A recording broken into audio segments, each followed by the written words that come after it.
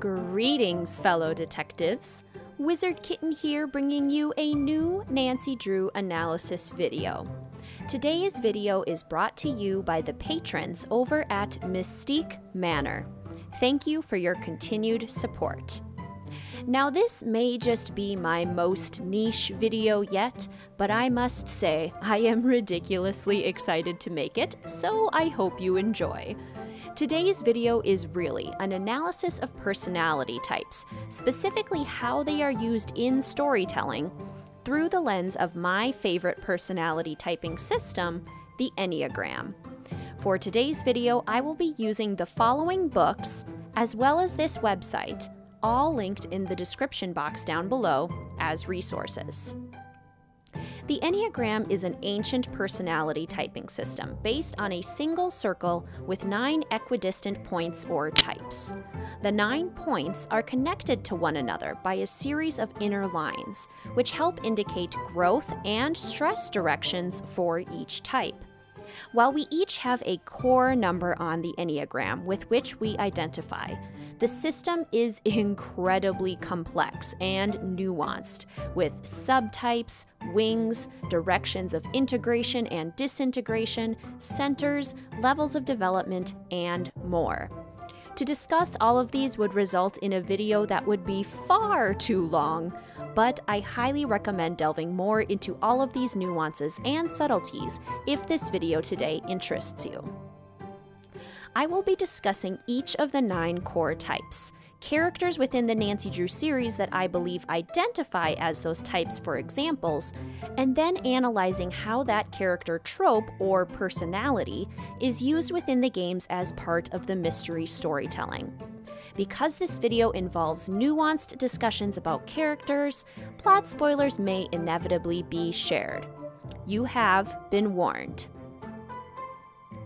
Let's begin by discussing the first type on the Enneagram, which also just so happens to be my own type. Type number 1, the perfectionist or the reformer. Ones are a rational, idealistic type, characterized as principled, purposeful, self-controlled, and perfectionistic. Their basic fear is of being corrupt, evil, or defective, while their basic desire is to be good and balanced and to have integrity. Type 1s at their core want to do good and want to improve everything around them. There is no such thing as good enough for a Type 1. Everything could always be better. Type 1s develop strong moral codes that they follow rigidly and hold themselves and others to incredibly high standards. They believe that striving for perfection will justify them in their own eyes and in the eyes of others. Unfortunately, this perfectionism may eventually become such a powerful, all-encompassing part of their personality that ones often struggle to separate from it and see beyond the severe, unforgiving inner critic. In the Nancy Drew series, I believe that, like myself, Corrine Myers from Warnings at Waverly Academy, Jeff Akers from Ghost Dogs of Moon Lake, Ethel Bossany from Curse of Blackmore Manor, and Guadalupe Comillo from White Wolf of Icicle Creek are all ones. In all of these characters, we see perfectionism in forms like rigid adherence to the rules, a strict system of organization, an unwavering commitment to scholarly pursuits, and a strong belief in a right way of doing things. We also see strong moral codes, as each of these characters have highly developed value systems, which may lead to judgment when others don't live up to them. The way ones are used in the series is interesting, because it almost seems like their primary roles are as sources of information. They tell about rules and requirements, world building. They tell us what we need to do and when, task list. They tell us what other characters should be doing but are not, character development, and they tell us about their area of expertise in order to share knowledge. Given how stereotypically organized, rigid, and judgmental ones can be, this makes a great deal of sense. This is kind of how ones work in real life as well. If you need to get something done and you want it done well, talk to a 1. They'll know just what to do. Next is type number 2, the helper.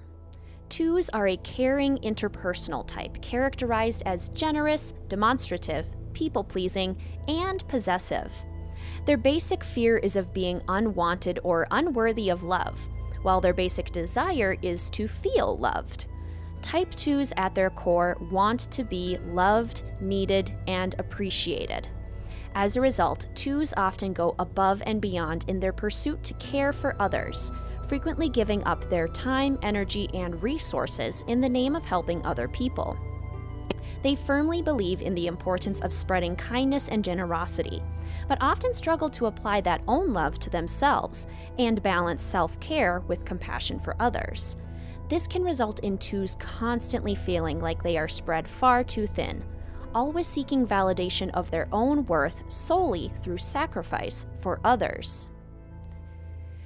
In the Nancy Drew series, I see Maddie Jensen from Stay Tuned for Danger, Takai Nagai from Shadow at the Water's Edge, Elizabeth Grimmersdottir from Sea of Darkness, and Ned Nickerson as Type 2s. All of these characters have a strong tendency to set aside their own emotional needs in the name of supporting their partners, friends, grandchildren, etc. They are always looking out for others and even go so far as to excuse the behavior of others, carrying the emotional brunt and responsibilities all on their own.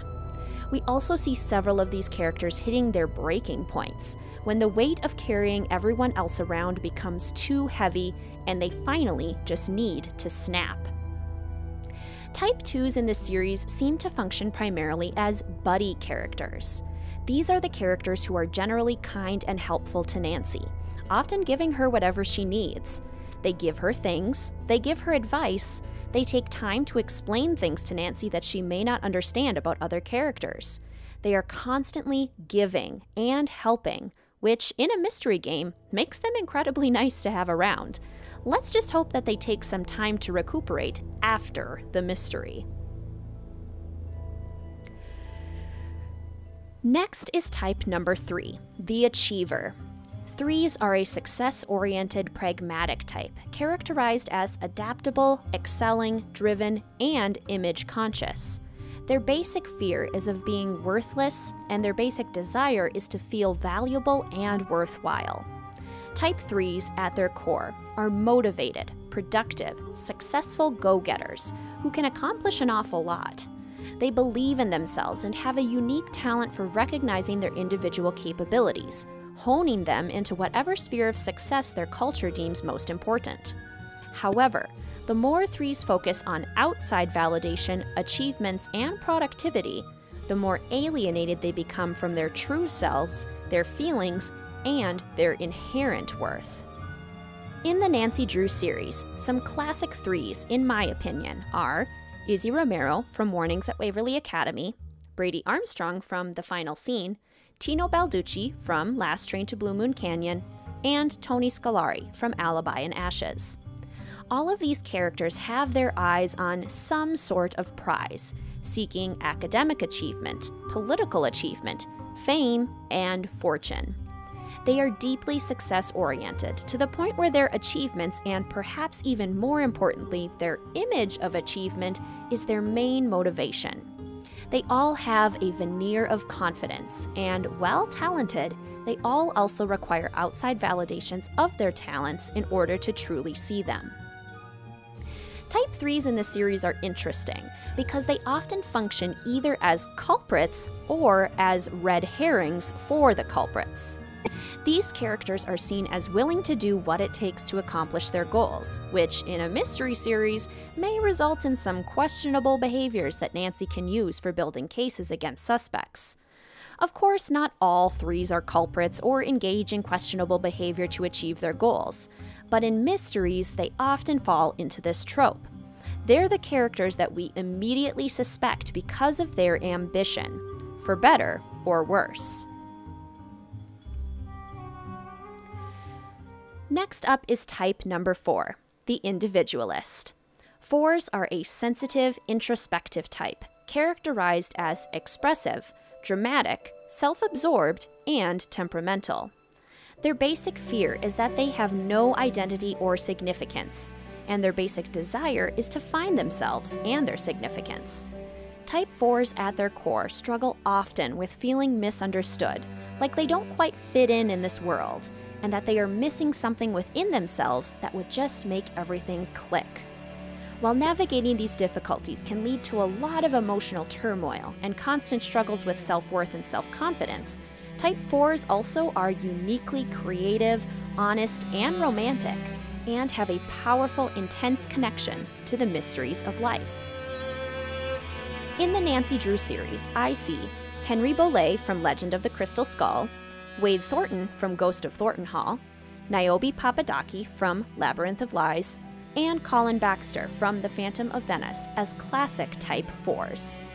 All of these characters are moody and philosophical, preferring to speak of deeper topics and lamenting when their intentions or words are misunderstood. They all have creative pursuits, and they all clearly express their individualism. It seems like Type 4s function as a way to add depth, realism, and emotion to the Nancy Drew series.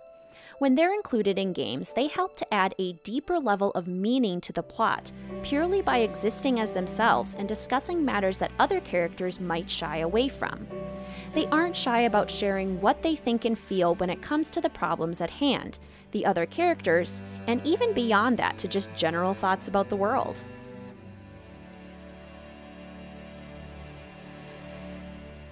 Next on our marvelous circle is type number 5, Mr. Wizard Kitten's type, the investigator. 5s are intense, cerebral types, characterized as perceptive, innovative, secretive, and isolated. Their basic fear is of being useless, helpless, or incapable, and their basic desire is to be capable and competent. Type 5s at their core have a deep inner desire to find answers, resulting in a relentless pursuit of knowledge, coupled by deep insecurities about their ability to function successfully in the world. Type 5s feel that they are unable to do things as well as others, and so they turn to their inner world, their minds, and spend a great deal of time cultivating their knowledge base in order to gain a feeling of self-confidence. This results in many 5s becoming encyclopedias, genuine masters in their areas of expertise. In the Nancy Drew series, we see Type 5 characteristics in Henrik Vanderheun from Secret of the Scarlet Hand, Charlena Purcell from Last Train to Blue Moon Canyon, Richard Topham from Secret of the Old Clock, and Katie Firestone from Danger on Deception Island. All of these characters are experts in their fields: glyphs, Wild West history, mysticism, marine biology. These characters are also all quite introverted and do not rely heavily on social validation, another key characteristic of Type 5s. Somewhat similarly to Type 1s, Type 5s seem to function primarily as knowledge disseminators. While 1s in the series seem to give us information in the form of rules, regulations, and procedures, 5s seem to just give us pure, unadulterated information. Their expertise helps inform Nancy in whatever case she is tackling at that time. Their relative social removal makes them feel distant and sometimes even conceited. But when it comes down to it, the Nancy Drew series Type 5s help us learn things, which is invaluable when solving a mystery. Moving clockwise, we next have type number 6, the loyalist. 6s are committed, security-oriented types characterized as engaging, responsible, anxious, and suspicious. Their basic fear is of being without support and guidance, and their basic desire is to have security and support. Type 6s at their core are reliable and consistent individuals who deeply value the relationships they have carefully chosen and cultivated. Their fear of abandonment and uncertainty leads to a pervasive background feeling of unsteadiness and fear, which causes them to frequently second-guess themselves and others. Within the Nancy Drew series, I see Ollie Randall from White Wolf of Icicle Creek, Joseph Hughes from The Final Scene, Joy Chent from The Haunted Carousel, and Lily Crew from Tomb of the Lost Queen as Hallmark Type 6s. All of these characters have important but complex relationships with authority figures, a classic sign of type 6 because of the constant push and pull of stability versus fear. They might jump to conclusions about problems around them, like the wolf for Ollie or the roller coaster accident for Joy, and or cling to their perceived mode of safety, like the theater for Joseph or Abdullah for Lily. I think 6s function in an interesting way in the series because their constant questioning of themselves leads to Nancy also needing to constantly question what is going on around her. 6s inadvertently, or sometimes purposefully, sow seeds of distrust about other characters and about the potential causes of the mystery. This ultimately leads to a deeper, more compelling mystery, because then there is more complexity for detectives to sift through. Type 6s function to confuse us, which manages to make each mystery they're involved in even more mysterious.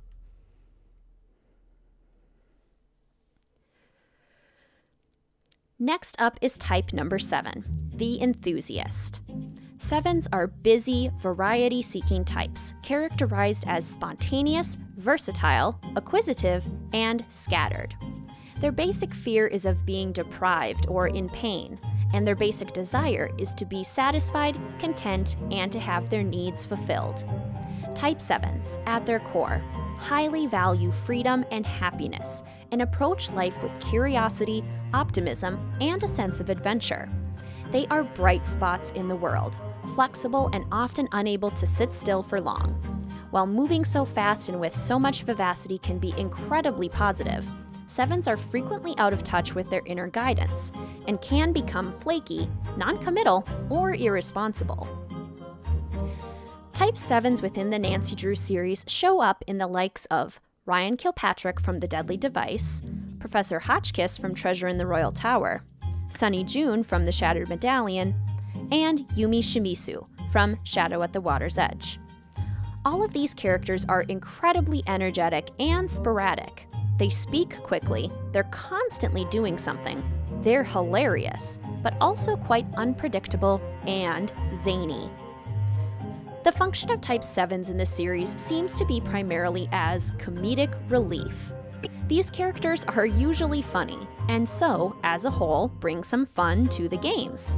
This is particularly true in games that are more dark overall, because then Type 7s add an important dash of variety, laughter, and lightness as a way of balancing out, murder and Yuris?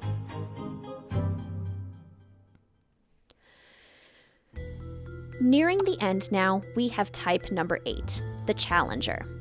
8s are powerful, dominating types, characterized as self-confident, decisive, willful, and confrontational. Their basic fear is of being harmed or controlled by others, and their basic desire is to protect themselves and be in control of their own lives and destinies. Type 8s at their core are independent and self-reliant, in constant pursuit of proving their strength and squelching any weakness as a form of defensiveness and protection. While often charismatic, powerful, and industrious, 8s can often fall into a trap where their egos are so built up in order to protect themselves that they cannot see how they may be emotionally hurting themselves or others. I see Type 8 characteristics in the Nancy Drew series in the forms of Connie Watson from Secrets Can Kill, Renata Stoller from The Captive Curse, Gunnar Tonneson from Sea of Darkness, and Dwayne Powers from Stay Tuned for Danger. All of these characters are brutally honest and have a tell it like it is whether it hurts you or not mentality. They do what they want, go where they please, and say what they want without questioning any of it, because they are in control, which means they feel safe. Type 8s who are emotionally unhealthy can become the most unforgiving of culprits within the series, or at the very least, as very suspicious suspects, because of their willingness to do whatever it takes to get what they want. Like Type 3s, the ambition and bravado of 8s cause them to become likely culprits, but not always. Type 8s can also function as valuable allies, characters who aren't afraid to truthfully speak about who they like and do not like, and what threats may be lurking nearby. Depending on the health and self-awareness of the particular 8, they can either become Nancy's worst nightmare or her greatest supporter.